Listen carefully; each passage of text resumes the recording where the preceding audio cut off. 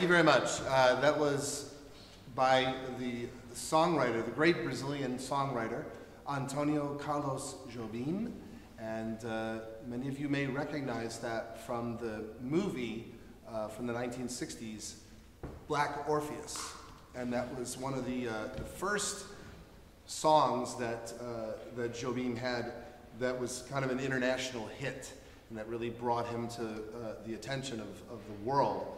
And The Girl from Ipanema is another very famous song by him. That became a #1 hit in the United States in 1964, alongside the Beatles, and while the British invasion was happening.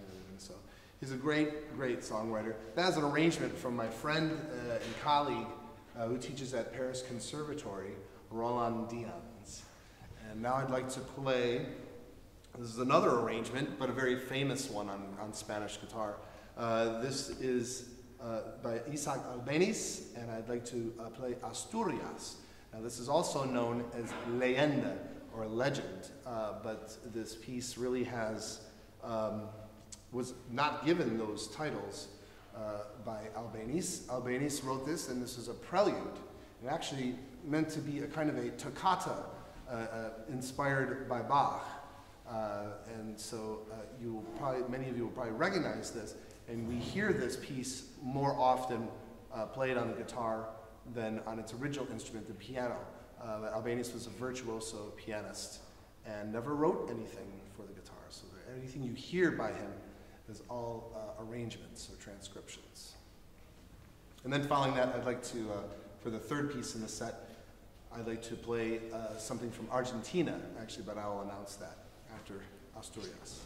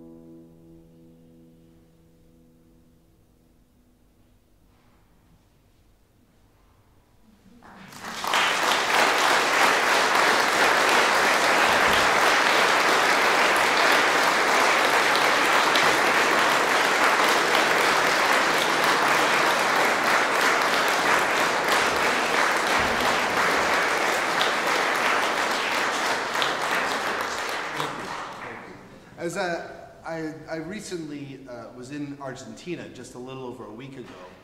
I was playing at the Teatro Colón, and when coming here, I looked at the program and I realized that all three solo selections for today's concert were all arrangements or transcriptions.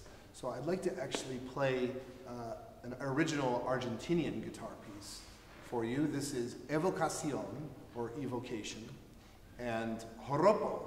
And these are two movements, the two final movements from Suite del Recuerdo, or Suite of Remembrance or Memory, by a guitarist, José Luis Merlín. He was born in 1952, and he wrote this piece in 1992.